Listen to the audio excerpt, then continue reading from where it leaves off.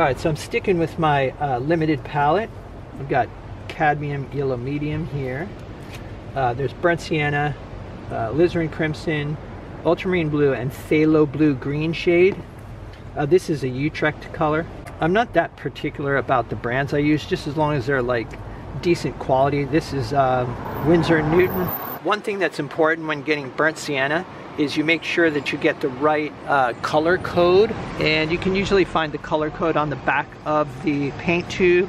In this case, it's PR 101. All right, alizarin crimson here. One thing that's nice about having a limited palette is I seem to waste less paint. You know, if I've got a bunch of colors squeezed out, I'll use a little bit of each, and then they dry up and I end up wasting it. But when I squeeze out, 5 colors plus titanium white, I end up wasting a lot less paint. And some of these colors last a long time before they dry out. For example, alizarin crimson lasts a long time. Phthalo blue as well. Ultramarine dries kind of quickly, but I use it so much that there's rarely leftover. You can see that's from the last painting. Barely any leftover. Cadmium yellow medium also dries relatively slowly. Burnt sienna dries kind of quickly, but I use that up almost, I'll use that up during this painting. So yeah, a lot less waste. Today I'm using Winsor & Newton Artist Color for my ultramarine blue, and phthalo blue green shade. This is, like I said, a Utrecht color.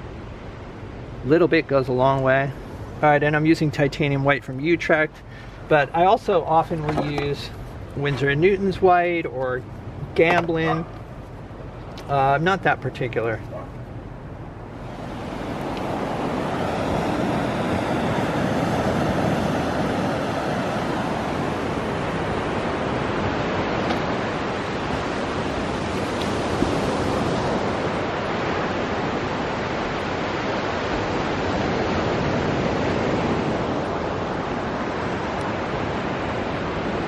Alright, so I am at Surfers Beach in Princeton, California, or El Granada, California. Anyway, I'm going to paint some waves today. It's been a while. One of my favorite things to do on an overcast day. And I'm going to try to share my sort of color mixing philosophy with you guys. And there's a lot of grays to work with today, but I'm going to try to get little bits of saturation in there. But most of the time when we're painting landscapes, we are dealing with a lot of grays. And I like to gray with complements, so I'm going to share that process with you. I'm painting on an 11 by 22 inch panel today, using Liquid Original as my medium. And I've reduced my brushes down to these two brushes, a number 8 and number 6 natural bristle flat. These are both from Utrecht. Starting out with a burnt sienna sketch, and I'm using an old number 4 natural bristle flat here. Often I'll use a worn out number 2.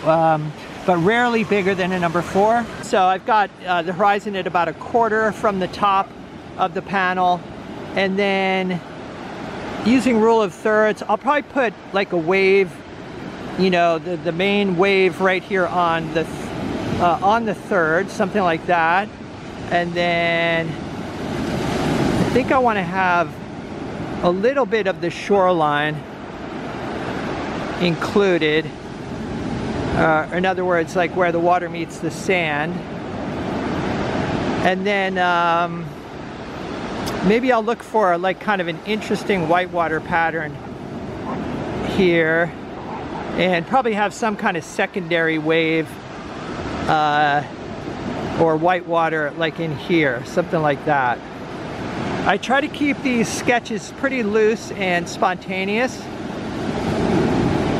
Just because, everything's moving, and, so I don't want to be too careful about it. That's one of the problems you get when you paint the ocean from a photograph. You can get very specific and too detail oriented, when I find that just having kind of spontaneity and almost, sort of chaos is much better. All right, first I'm going to mix up a mid-tone blue-green. And I'm going to try to keep this painting fairly high key. In other words, maybe the darkest dark is a mid-tone, and my palette is a mid-tone gray, kind of a mid-tone neutral gray. And that just happened naturally, just over time from cleaning my palette.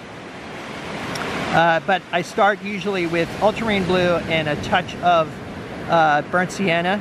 And since the burnt sienna is kind of an orange color, it's the complement of blue, so it's a natural way to gray down the blue, but it also has some yellow in it, so it kind of you know, grays it down to being sort of a greenish color. And I also like to add a touch of alizarin crimson into the mix.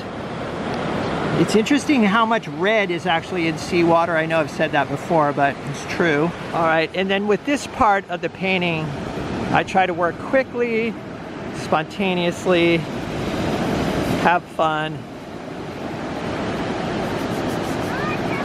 I've got some unmixed blue on there, but that's all right. And I have thinned a bit with liquid. So for the sky, I'm using titanium white and ultramarine blue, and I'm graying it down again with burnt sienna. But I'm using a bit less burnt sienna because I want to leave this mixture closer to, you know, kind of a blue or purplish blue. I'll mix in a little bit of, you know, alizarin in there as well. And you can see the difference between the ocean color here, which is more of a blue-green, and then the sky color, which is more of a kind of a gray-blue. I try to get the values as close as possible on the first mix, and also, you know, trying to get the color mixes as close as possible. But I'm not too worried about it because I can't really get precise colors and values until I've got the whole panel covered, because, you know, painting it's all about relativity. And so, you know, in other words, color, comparing your darkest darks to your lightest lights, and then also, you know, the saturated colors compared to the gray colors, or the grayed down or desaturated colors. So number one is to approximate colors and cover the panel. Try to do that as quickly as possible. I'm going to try to mix up a yellow ochre color. I've mixed two oranges here to start off with. The one to the left, I've used burnt sienna and cadmium yellow medium. And this orange here has got cadmium yellow medium and alizarin crimson. All right, so now I'm adding a bit of titanium white.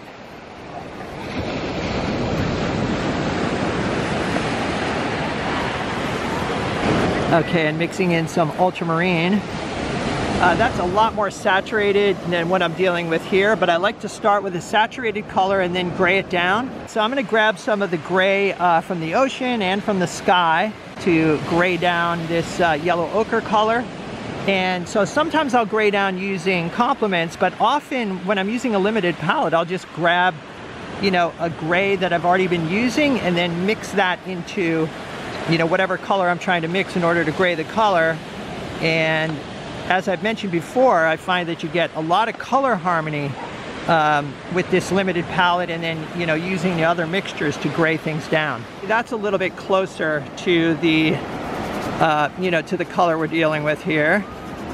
And there's obviously some orange tones coming through, but again, you know, I'm going to be, you know, I'm going to be painting over this with thicker paint. Another thing I'm paying attention to at this point is just value relationships.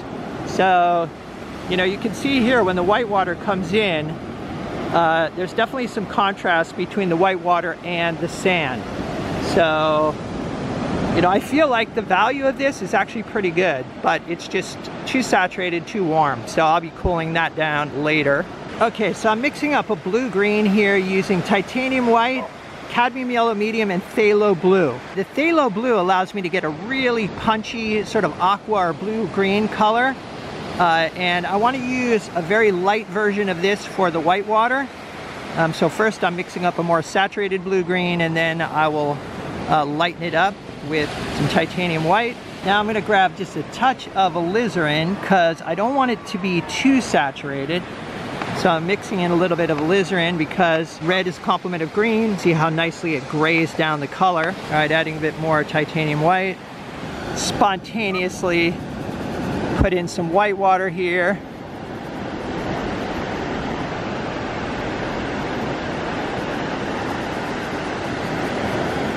And I try to keep the brush fairly loaded. Again, I'm thinning with liquid in order to be able to keep the paint fairly fluid. All right, so I grabbed a bit of this orange mixture and mixed it into this blue-green here. I want some color out in the waves in the distance.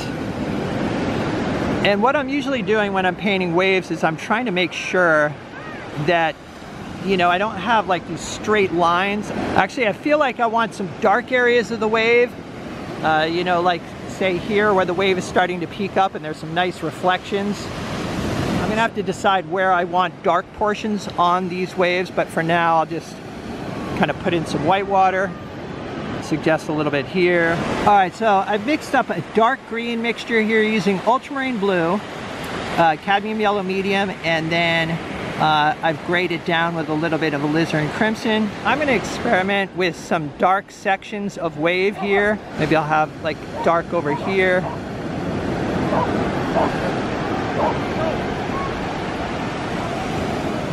I think some people find this kind of painting challenging because you're, you know, more or less looking at the scenery and kind of using it as raw materials to create an interesting painting.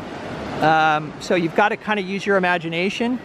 Like what I like to do is be spontaneous and then step back and see what I've got and then kind of work with the spontaneity that's there. So if I look at this, I actually like this little segment of whitewater here, and I think it's good that this dark portion here is not quite in the center. It's a little bit off center, and then also that I don't have like the left-hand side mirroring the right-hand side. There's definitely some variety there. All right, I feel like I want the angle on this wave to be a little bit steeper, so that it doesn't mimic some of the other wave angles. Something like that.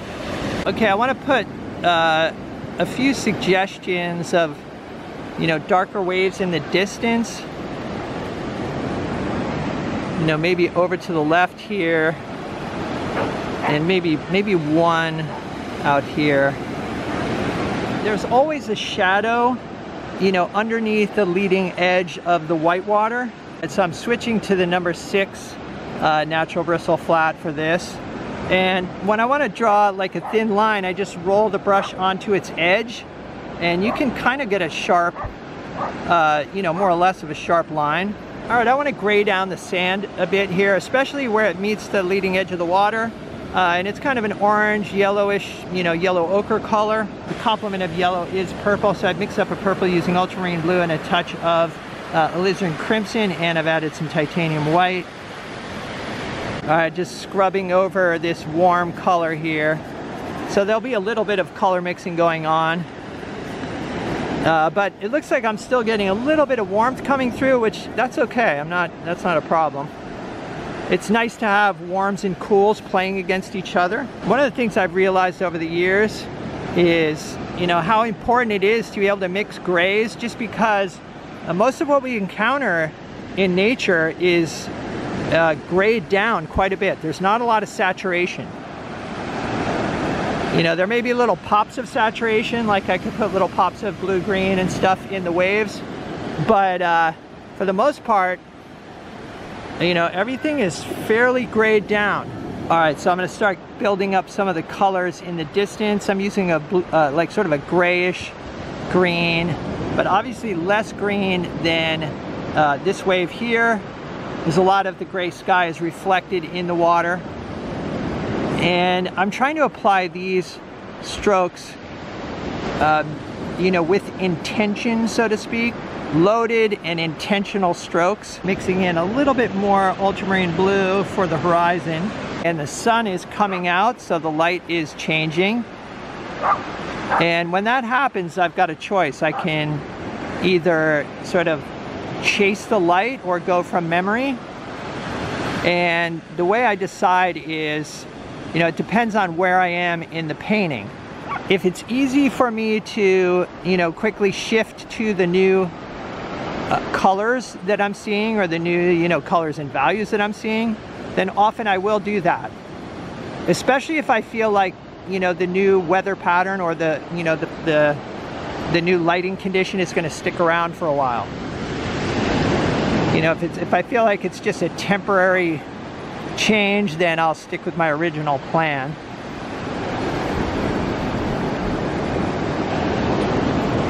All right, so now I'm mixing in some of this warmer green color here that was already on the palette, mixing it into this gray blue that I use for the horizon area. This is something I'll often do, you know, it's just grab bits of color and that I'm seeing on the palette that actually are what, you know, I'm seeing in the scene, and then using those colors. And I've mentioned this in previous videos, but with this limited palette, I have not noticed any limitations whatsoever. And I have noticed that it's a lot easier to maintain color harmony. So, you know, already I'm really happy with the way these colors work with each other. All right, I've got titanium white and a bit of phthalo blue. I'm gonna try to stick to this value, you know, that I've got already established for the sky. But I'm going to, you know, look for temperature shifts within the sky to make it a little bit more interesting. I may try to shift up the brushwork so I get a little bit of variety in the direction. It's, you know, kind of a blue color up towards the top, up right along the horizon. Now there's a warmer bank of fog. Once again, working into colors I have on the palette, but I'm pulling a bit of alizarin and cadmium yellow medium into a gray mixture here to kind of warm it up. And I think that warm color works.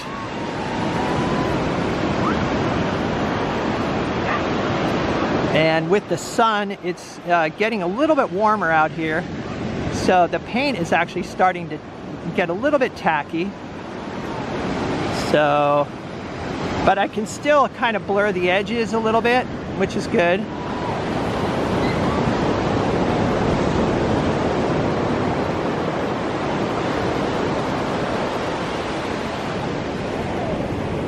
All right, so I'll just do a little minor cleanup, and I do want that the horizon to be a little bit irregular and not too perfect. You know, I don't mind using a straight edge, but I don't want it to look like I used a straight edge. All right, just making a random light mixture here, putting some of these lighter strokes underneath the white water to suggest a reflection. Right here and here.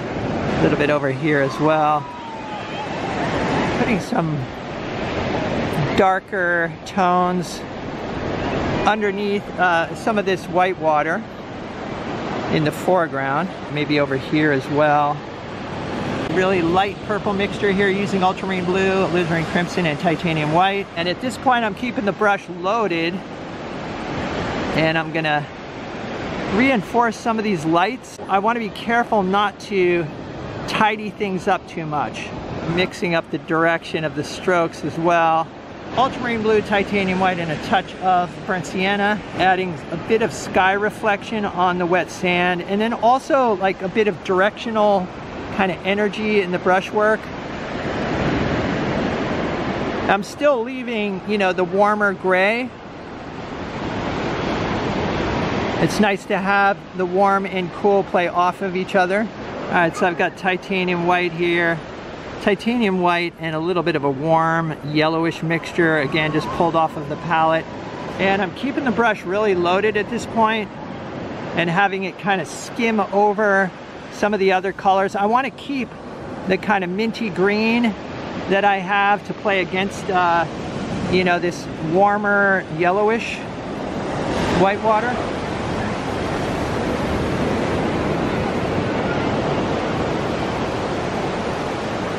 All right, so here is what I finished up with. I decided to stick with the foggy motif. The sun did come out for a bit, but then the fog rolled back in. I'm happy that I was able to capture some of these blues in the sky and then this warm fog bank. And actually, I think the colors in the sky really work nicely with the, you know, the gray green of the water in the foreground. So even though the foreground seems foggy and the distance has a bit of light, I think it really does work. I'm enjoying this limited palette, you know, the 5 colors and titanium white. I feel like it's really easy to achieve color harmony. I'm not having any problems mixing the colors that I need. And then also it's easier to set up my palette. I feel like I'm wasting less paint. So it's really efficient, and I plan to stick with this palette. until further notice. As far as values go, as I mentioned, I tried to keep this painting fairly high value. You know, so it's mostly mid-tones and lighter. These darks in here are maybe slightly darker than a mid-tone, but not much. This is one thing that I've noticed painting plein air seascapes, is that I tend to paint them lighter. If I paint from photographs, I think the photographs tend to exaggerate the contrast, and I end up painting the dark portions of the water far too dark. So that's why I started, you know, painting seascapes in plein air. And even though the subject is moving, I just feel like the results are much better. Alright, so I hope you guys enjoyed this video. Let me know what you think in the comments. If you'd like to see some extra videos and help support the channel, there's a Patreon link down below. It's the Patreon support that helps keep me making these videos, and it's much appreciated. So like I said, link below, check it out. Other than that, stay creative. I'll see you guys in the next video.